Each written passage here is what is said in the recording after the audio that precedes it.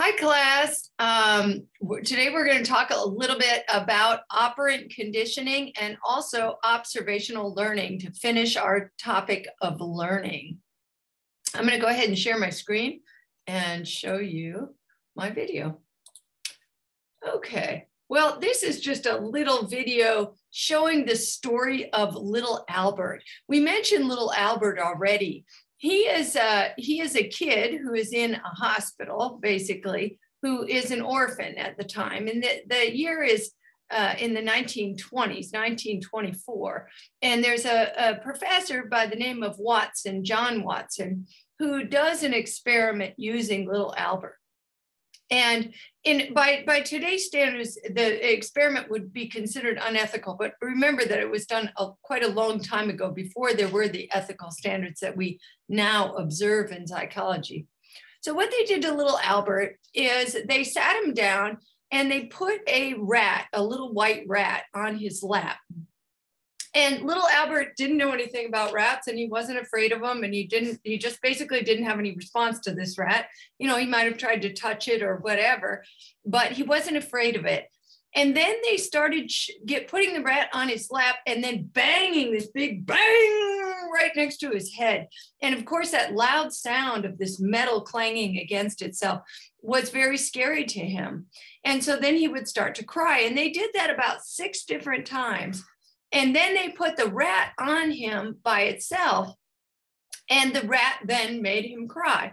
So you see the same kind of thing we saw with the Pavlov demonstration, where we have something that the kid doesn't react to, the rat. It starts out as a neutral stimulus, but then later it becomes a conditioned stimulus because it's been associated with this loud sound. Albert becomes afraid of it. So it's a conditioned stimulus resulting in this conditioned response of fear. So let's just move on here if I can. Let's take a look at what the implications or the significance of little Albert is. Albert showed, he was the first demonstration that emotional responses could be conditioned, could be influenced by classical conditioning. And so, you know, you might think of the emotional responses in your life that maybe have been influenced by classical conditioning. Maybe there's certain smells or sights or things like that that you have an emotional response to because they were associated with particular people. I can tell you an example in my life is that I like the smell of pipe smoke. And I know that I like the smell of pipe smoke because it was associated with my dad, because he smoked a pipe when I was growing up. And I used to sit on his lap, and I like that smell. And I still have a positive emotional reaction when I smell that. I want you to bear in mind that a lot of our emotional reactions could potentially be the result of classical conditioning. But I also want you to bear in mind with the little Albert study that there are ethical questions to the study, certainly, and it goes down in history as one of the studies that certainly was unethical in the way that it was administered, partially because Albert potentially never got over the phobia of rats. Okay, at this point, I want to move on to operant conditioning. And operant conditioning is slightly different from classical conditioning, where classical conditioning was the association of 2 stimuli, like the rat and the loud sound. Operant conditioning is going to be associating a response, something you do, with a consequence. And there's 2 types of consequences here. One is reinforcement and one is punishment. And there's a very simple law that goes along that summarizes operant conditioning. And that's that if the law of what we call the law of effect, if something good happens, then people tend to repeat it. If you do something and then a good result comes, you tend to repeat that behavior. If you do something and a bad result comes, then you tend to not repeat the behavior. And you could see in this photo that this little girl is being potty trained. And going on the potty is resulting in her mom kind of clapping and smiling and saying, good girl, big girl, and all of that. And that's a positive response. So that kind of reinforcement is going to tend to make her want to repeat that behavior. So we're going to go a little bit deeper at this point into operant conditioning and look at some of the conditions there. First, I want to introduce you to a very important figure in operant conditioning, and his name is B.F. Skinner. B.F. Skinner was a guy in the 1960s, a psychologist who developed a box, basically, and it was pretty much a cage for a rat or any other kind of animal. You could put a pigeon in there or any another small animal. And a lot of times that was called the operant chamber or the Skinner box. And it was a box that was meant to demonstrate operant conditioning. And basically in the box, there was a lever. And if the animal pressed the lever, then a food pellet would come out. And so you would put the animal in the box, and the animal would kind of run around and eventually would press the lever. And as soon as it pressed the lever, then the food came out. And what did it do? The law of effect, it's going to press the lever again. And B.F. Skinner went on to do a lot of important work in animal training using operant conditioning. And he was actually curious about how animals in circuses were trained to do all kinds of crazy things, like a dog riding a bicycle or something like that. And he demonstrated that a lot of things like that could be trained through operant conditioning through a process that he called shaping. So just like you'd shape a piece of Play-Doh, you would shape the behavior of an animal. And he did that by reinforcing them little by little by little until he got the desired behavior. So let's say you were going to try to train a dog to ride a bicycle. What you would do is first try to get him close to the bicycle, try to get him to sniff the bicycle, and then you give him a treat. And then the next time, maybe you would try to get him to put a paw on the bicycle, and then you give him a treat. And the next time, et cetera, you keep upping the ante until he actually gets on the bicycle. It takes a lot of patience, but you can get animals to do all kinds of things. And that's basically how it works in the circus when they have animals doing all kinds of funny things, you know, raccoons putting money in a bank and things like that. Okay, so I want to look a little bit more closely at this process of reinforcement or reward for a behavior that makes the animal do the behavior more often. And so when I'm going to talk about humans, you can talk about other animals, reinforcement works throughout the animal kingdom. So reinforcement, I want to remind you, is anything, any consequence that makes a response more likely to occur. So if I were to do a jumping jack right now and you clapped for me or something like that, then that would maybe make me do jumping jacks more often. So here you can see the seal in the picture is getting a treat. He's getting a treat for doing a trick, and that makes him do the trick more. You experience reinforcement a lot of times in your life. In fact, every day when you study for an exam and you get a good grade, that's reinforcing. You're more likely to study later. So those are just some examples. Now I want to break down some types of reinforcement. There is positive reinforcement and negative reinforcement. And let me just first remind you, reinforcement is always going to increase the behavior. Whether it's positive or negative, the behavior is increasing, never decreasing. So I don't want you to think of positive and negative as good and bad. What positive and negative in this case means is whether you are giving something to increase the behavior or whether you are taking away something to increase the behavior.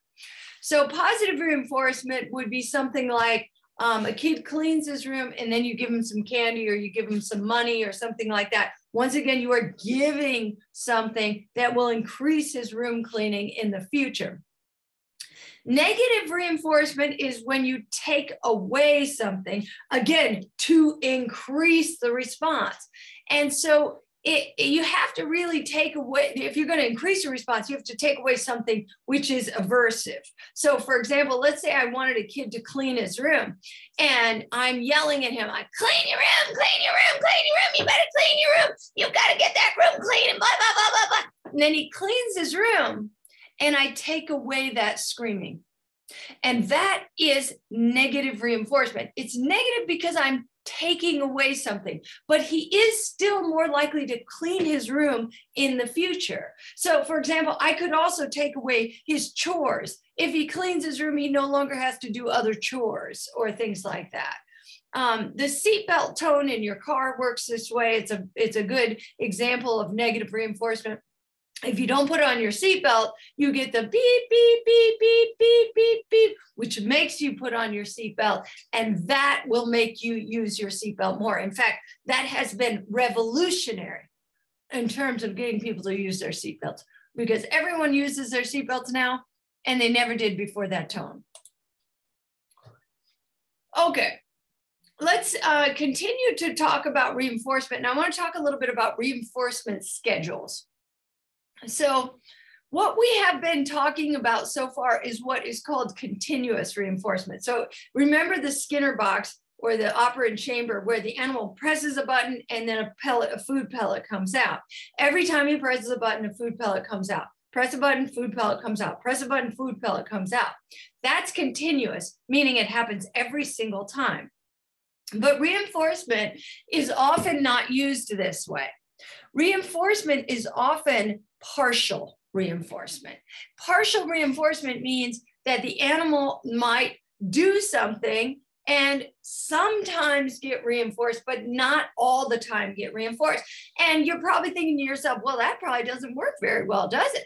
But in fact, it works even better. Now let's think about the animal in the Skinner box.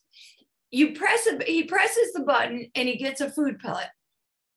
And then he eats his little food and he goes, okay, I'll press a button again. He eats his little food, and then he presses a button again, he eats his little food. And so he's doing, he's pressing the button, but he's not doing it terribly rapidly or immediately. If you decide to give him partial reinforcement, you might put him on a schedule where he only gets reinforcement for every 5 times he presses the lever, right? Now, if you do that, he presses the lever once and he doesn't get his food, he's going to keep pressing and pressing and pressing and pressing, get the food. Press, press, press, press, press, get the food. Press, press, press, press, press, get the food. And so, in fact, it makes him work even harder. And so partial reinforcement, it works great. And in fact, it's very resistant to extinction, because when you then stop the reinforcement, he keeps pressing for a long time because he thinks that he's going to get it. So when we use reinforcement, you say if you were going to use reinforcement with a child, for example, to get the child to clean their room, just to work off that example, when they're starting cleaning their room, you would want to do the continuous reinforcement, because you got to get them in the habit of cleaning the room. So first time they clean the room, you give them reinforcement. Second time, give them reinforcement. Third time, give them reinforcement. Each time, let's say, giving them $5 or $1 or something like that. Then we want to start cutting it down. So maybe every other time we give reinforcement. Or maybe every 4 times or 5 times we give reinforcement, and we can even make that number variable. And what will happen is eventually he will start to clean the room on his own without reinforcement. So we want to eventually taper the animal or person off of reinforcement once the response becomes habitual. So, I mean, partial reinforcement works great. Reinforcement in general works great if you want yourself to do something, if you want your teachers to do something, if you want your boyfriend or girlfriend to do something, if you want your children to do something, or your dog or whatever. Reinforcement is great. However, it's generally not used very much. Why? Because it requires noticing good behavior.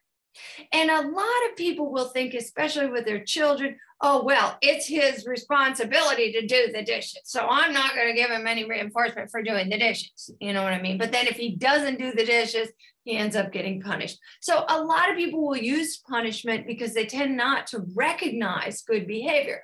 But recognizing good behavior is really important. It's important for our relationships. And it's important to increase that good behavior. So the more that you can recognize and reinforce good behavior in other people, the more they will repeat that good behavior, remembering the law of effect. If they get good results, they'll tend to repeat that behavior.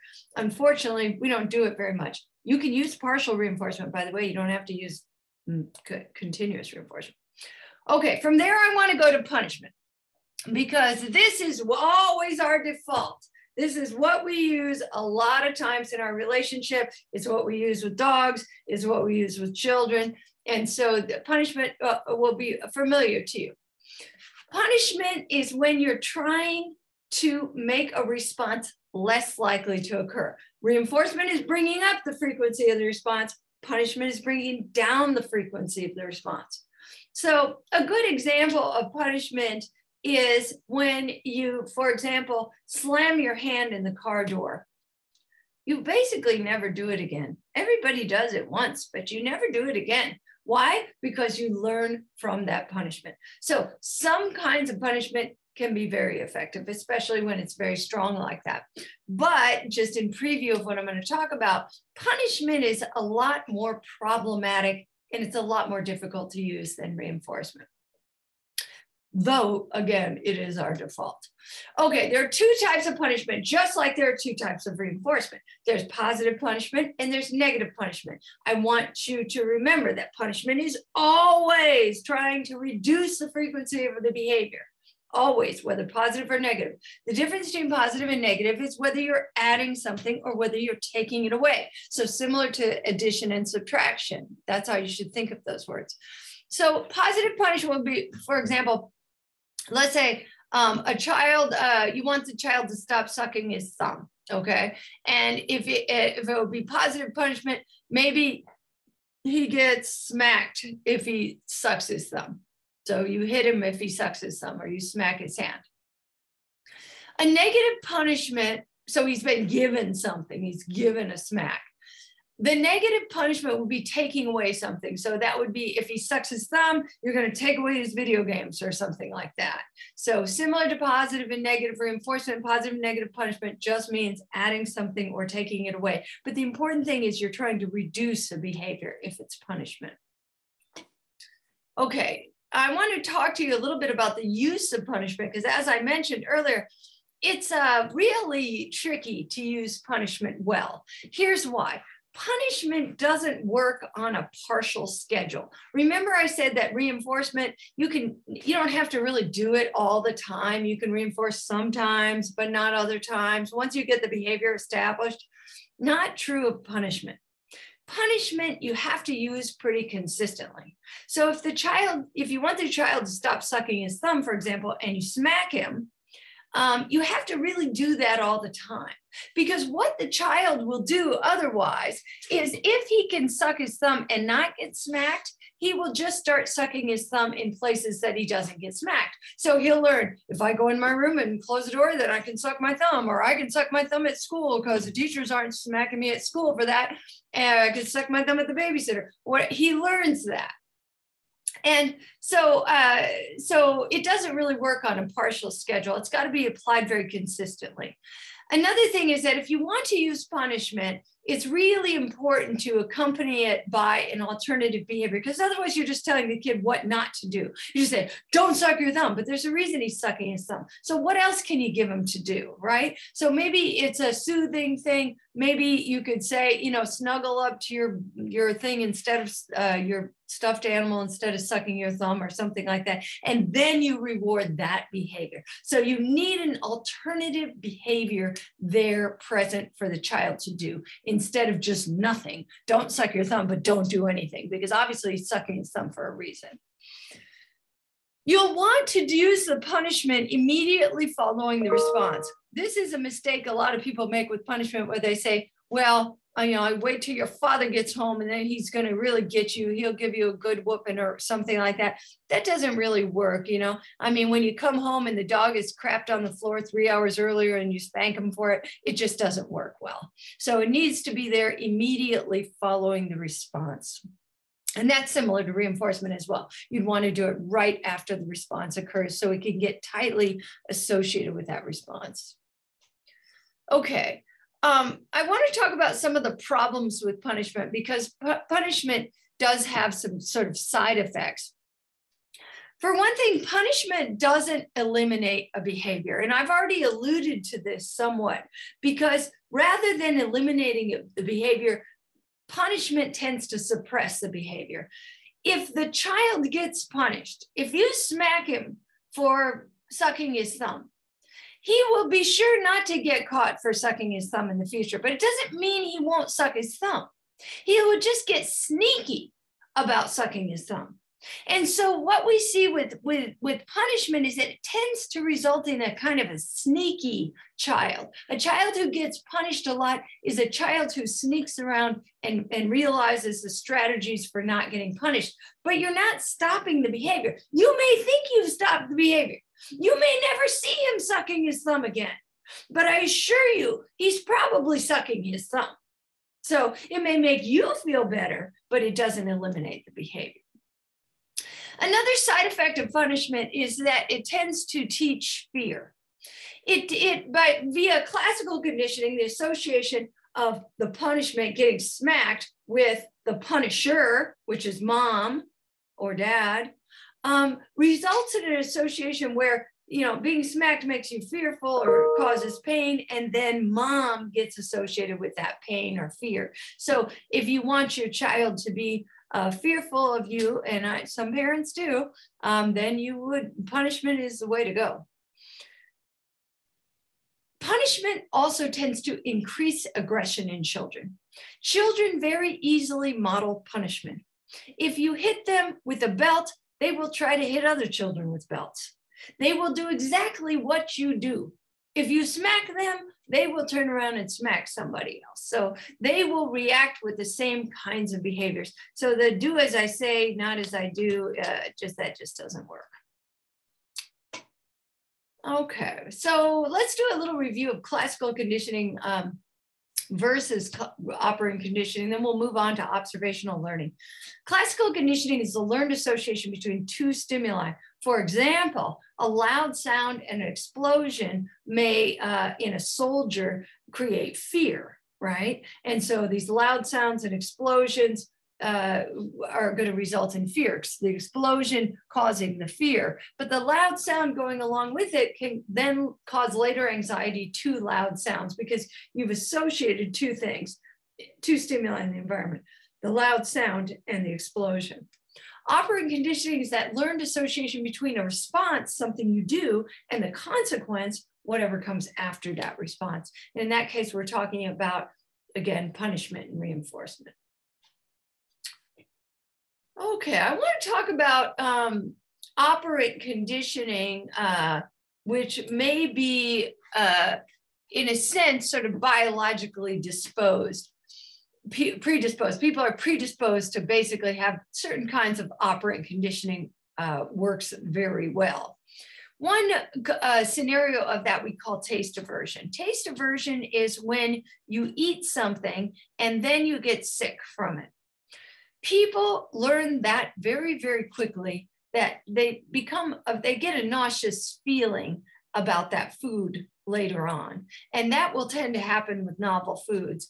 We don't get the same kind of association with other kinds of senses other than taste, but we definitely get it for taste. And that was probably a holdover from our evolutionary past selection that has made us wary about dangers of food, and particularly about being poisoned. So I just wanted to mention that as some operant responses and conditioning responses are predisposed to learn easier than others. Okay, finally, I want to get into our last topic, which is observational learning. Observational learning is learning by imitation of other people. We've discovered some neurological evidence for how humans learn by observation. And again, this is just watching someone do something and then learning how to do it yourself. Now, I know this is kind of underappreciated, you're like, duh, but most animals do not learn this way. So for example, the kitten does not learn from the adult cat how to do things, you know what I mean? From just watching the adult cat. They tend not to learn through observation. But humans do learn from observation, and some of the other primates learn from observation, where you can watch another person do something, and then learn it like that. And we've discovered that in certain parts of the cortex, there are some neurons that have been called mirror neurons. And they respond when we do something and also when we watch another person do it. And those neurons are probably responsible for observational learning. So if I watch someone doing a dance, these areas of my motor cortex, my frontal lobe, are actually responding. And then when I repeat the dance, when I do it myself, then those neurons are acting the same way. So it seems like we are biologically capable in ways that other animals are not for observational learning. And many people credit the success of humans in terms of proliferation to this kind of learning. Okay, well, I want to talk to you about a famous experiment by a guy by the name of Albert Bandura. And a lot of times this is called the Bobo doll experiment. He wanted to demonstrate how observational learning occurs in children. What he did is he took two groups of children. One group observed adults hitting and kicking a Bobo doll. Now, a Bobo doll is one of those stand-up dolls. It's got sand in the bottom. When you hit it, it tips over, but then it pops back up. So he had children watch these adults just beating down and kicking and being real mean to this Bobo doll. And they would hit it with a hammer and stuff like that. And then he had another group of children who observed adults being nice to the Bobo doll, and they were like serving the Bobo doll tea and, you know, acting very nice to the Bobo doll. Then these different groups of children were set free with the Bobo doll themselves. So they're put in the room with the Bobo doll. And as it turns out, the first group did exactly what the adults did. They beat up the Bobo doll using the exact same behavior seen in adults. So for example, if the adult picked up the hammer and beat the Bobo doll, then the children did the exact same thing when put in with the Bobo doll. And same with the children who observed adults being nice to the Bobo doll. So that was really an indication that children learn what they see. They learn what they see adults doing. Okay, well, that's all that I have for you today. We had classical conditioning, we had operant conditioning, and we had observational learning. And those are going to be our three primary areas for this chapter. I hope you enjoyed the lecture and have a great night.